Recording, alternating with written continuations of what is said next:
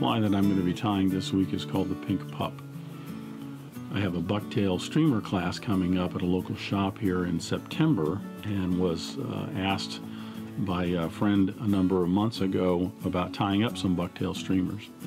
This fly is in Mike Vala's book, I hope I pronounced that last name correctly, Tying and Fishing Bucktails and Other Hair Wings. It's a wonderful book. There's just a lot of great patterns in here, and there's a number that I'm going to be tying up in this class that's coming up. But this is the first one, so in the next few weeks it's all going to be about hair wing and bucktail streamers. But this is the Pink Pup. I've really enjoyed this fly. I have not fished this fly at all, but will be coming up this fall when it's more streamer season. It's just a lot of fun to tie with the mylar body and rib and the floss. A lot of wrapping of the thread on this one. It takes a little bit of time, but in no time you can have a bunch of these tied up, and they're just fun. So we'll go ahead and get started.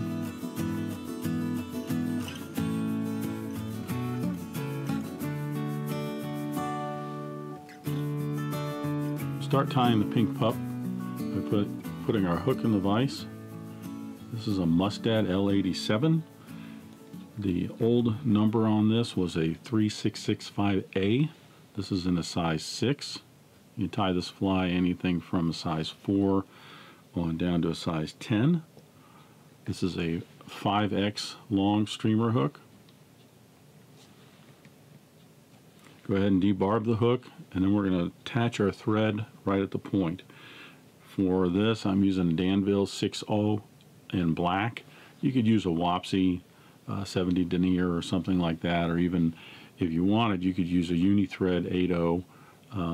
There's a lot of thread wraps going up and down the hook shank here, so a real small thread would mean you're going to be wrapping it around the shank a lot more. I'm just going to attach the thread right at the point of the hook, and this is where I'm going to tie in my mylar tinsel. This is the part of the body and the rib, both for this fly. I'm using a Danville size 14 gold and silver mylar tinsel. I'm going to tie this in the back of the hook shank here with the gold side up. And I'm just going to leave a little bit of a tag here. Normally I would have this extend all the way up into the body, so I'd have a nice smooth body on this, but this is so flat that when I wrap the thread over it here, it flattens it out and it keeps it nice and smooth. I'm going to go ahead and wrap my thread in touching turns up to the halfway point of the hook shank. This will give me a nice smooth underbody for the tinsel when I wrap it on as the rear body portion of the fly.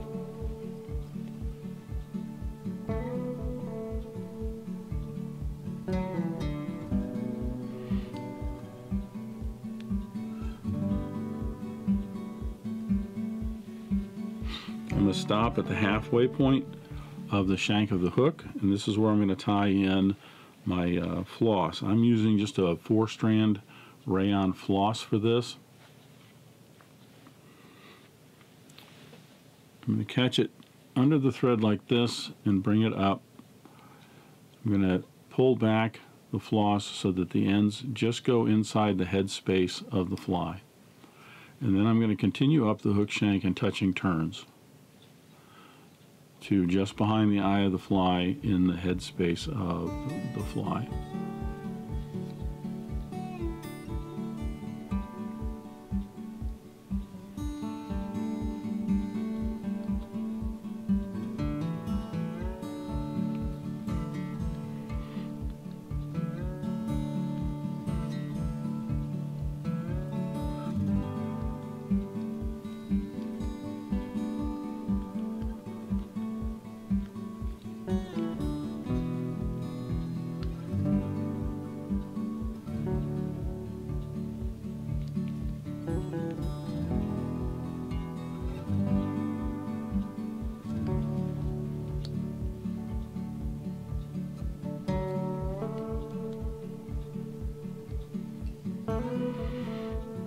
Once I get right behind the eye of the hook, I'm going to bring the thread back maybe about an eye length behind the eye of the hook so it's in position for my floss.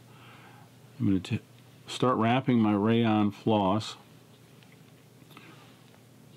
where it's tied in. I want to make certain that I get this first wrap right just in front of where I tied it in so that I have a nice abrupt change in diameter right here between the back and the front. And then I'm just going to wrap this forward in overlapping wraps up to my thread, taking care to make certain that I keep same diameter body, working my way forward, and then tie in the floss.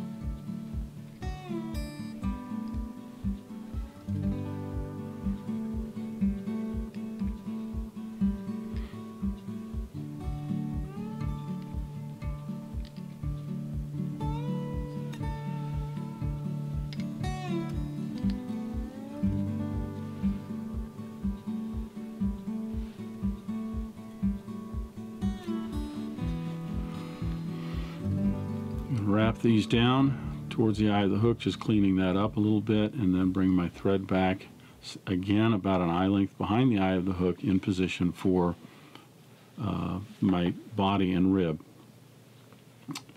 I tied this in with the gold side up so that when I start to wrap this, it will flip over to the silver side. I'm going to get one wrap right behind, I should say right at the very end of all the thread wraps, to give it a nice clean back edge, and then I'm going to start wrapping these at a little angle forward. I want to have touching turns or just slightly overlapping turns as I work my way up to the halfway point. Once I get to the halfway point, I'm going to angle it a little sharper so that I get a 5-turn spiral rib.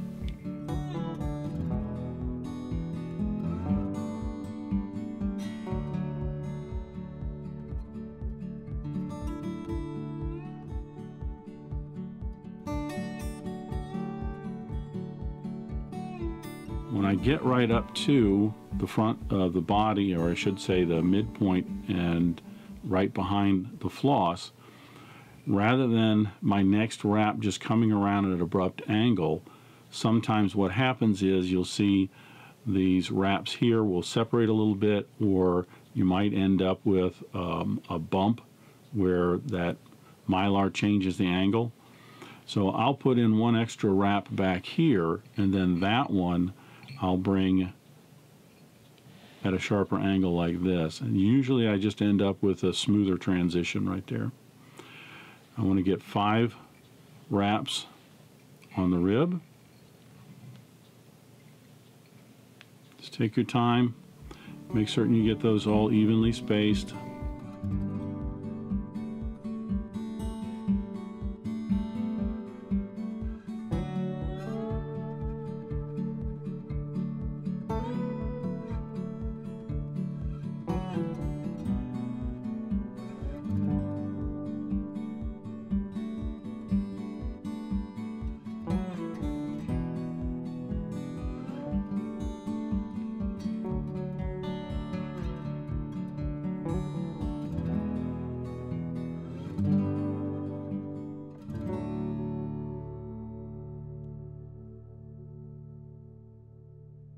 Once again, I'm going to wrap forward towards the eye just to clean that up a little bit, smooth everything out.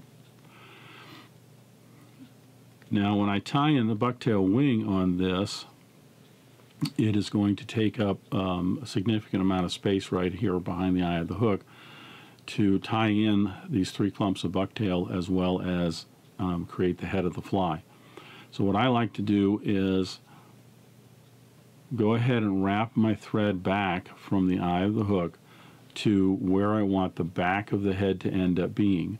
This gives me a visual cue so that as I'm wrapping in each clump of bucktail, I know not to wrap past that. Otherwise, it's very easy to end up with a more of elongated head to this fly.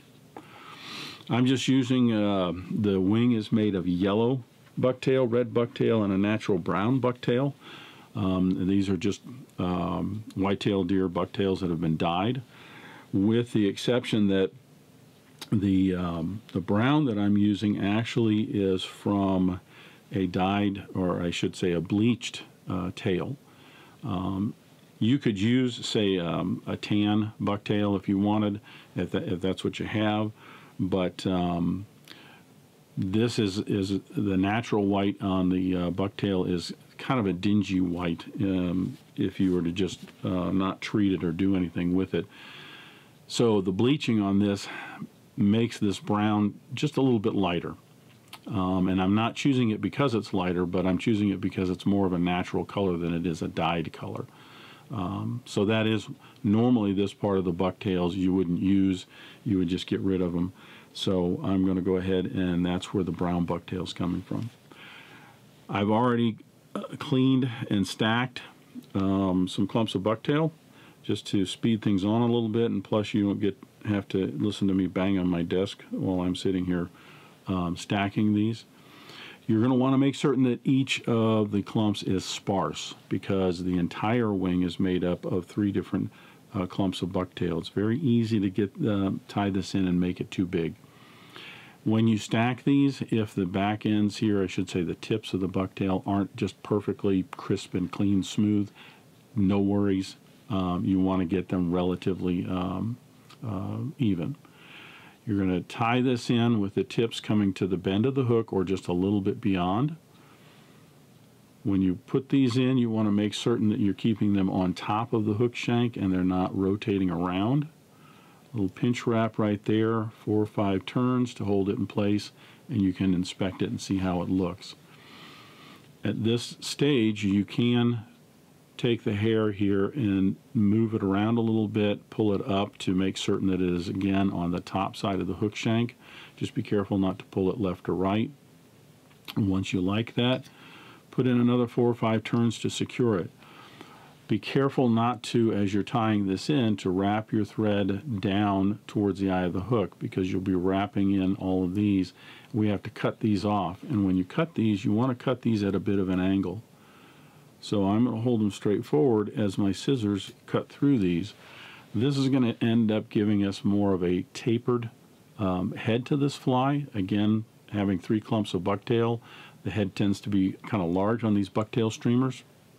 So I want to make certain that this is tapered. That way, at this stage, when I clean this up just a little bit and get this prepared for the next clump of hair, I have a nice smooth taper down from where the hair is being tied in, about an eye length behind the eye of the hook, on down to the eye. I don't want to end up with a big drop off right in the front of this fly. So there's our yellow, and each of your clumps is going to be about that thick. This is the red. This is a little thicker than I want, so it's just, you always have some hairs that are sticking out at odd angles, and just keep pulling out a few here and there till you get the density or thickness of this clump that you're looking for. That's just about right. I'm going to place this on top, make it the same length as the yellow bucktail. And then again, in the same spot, about an eye length behind the eye of the hook, is where I'm tying these in at. I'm going to put in a few wraps to secure it. I can move it around a little bit if I want. Try and make certain that it stays right on top of the yellow and they don't get all blended in. Once I like that, again, I'm going to cut these off at an angle. If it moved a little bit on you, like that moved over towards me a little bit when I cut that, just take your thumbnail and you can push that back up there.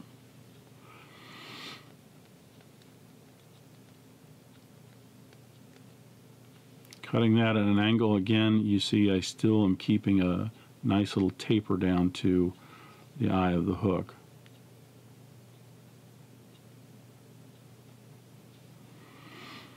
It looks like, you know, I'm completing the head right here, and that's not really what I'm doing. I like to go ahead and just put a layer all over that to hold it down, and it gives me a nice smooth platform and everything to tie the next clump of bucktail on.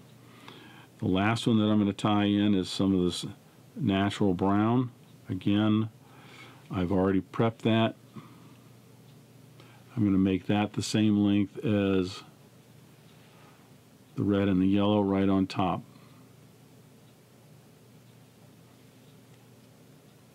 Little pinch wrap gets that in for us. A few wraps to secure it. Again, taking care to not wrap backwards down the body past that original index mark that I had. That looks good. We're going to cut this off at an angle as well.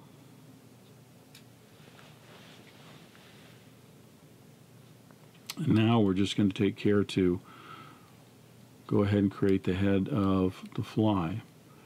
Go down to the eye of the hook, and we start wrapping all of that down the eye of the hook and working our way backwards. If you try to wrap in back here and then wrap forward, you're going to end up with a lot of thread wraps. You've probably seen a couple of them there that will drop off of that slope towards the eye of the hook. You'll end up with a big pile of thread wraps at the eye of the hook.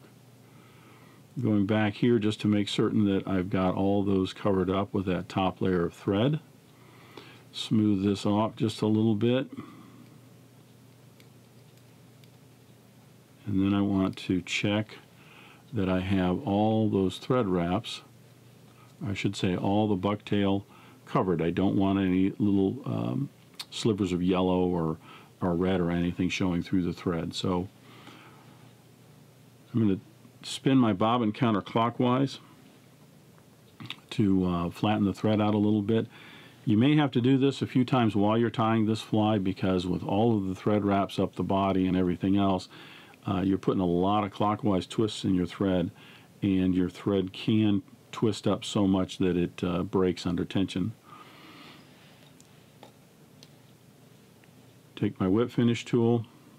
I'm going to put in about an 8 or 9 turn whip finish, working my way towards the head, trying to smooth things off just a little bit.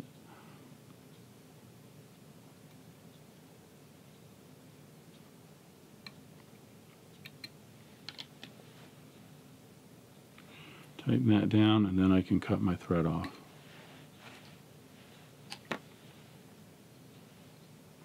You can, if some of the bucktail is coming down around the shank of the hook too much, if you want, you can push it up this way just to bring it back up. I wouldn't get too fussy about it if you're tying something like this to frame, to show, or something like that.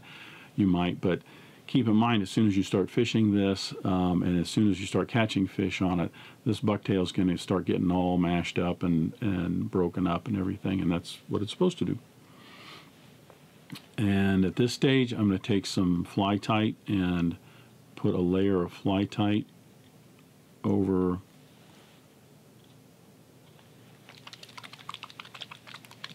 sometimes in this little applicator, the fly tight will kind of gum up down at the base of the needle right in here. You can take it out and clean it, but I find generally if I just shake it, it'll wash it away. So I'm going to put a generous coating right around the head there. That will all soak down into that thread. Once that's soaked in after 5 or 10 minutes, I will start the process of putting a nice glossy head on this fly. I'll do that with some hardest hull. Usually it's 4 coats of hardest hull, maybe even 5, just depends. But each one will start to put a nice gloss finish and fill in the thread wraps, and it gives you a nice smooth head to the fly.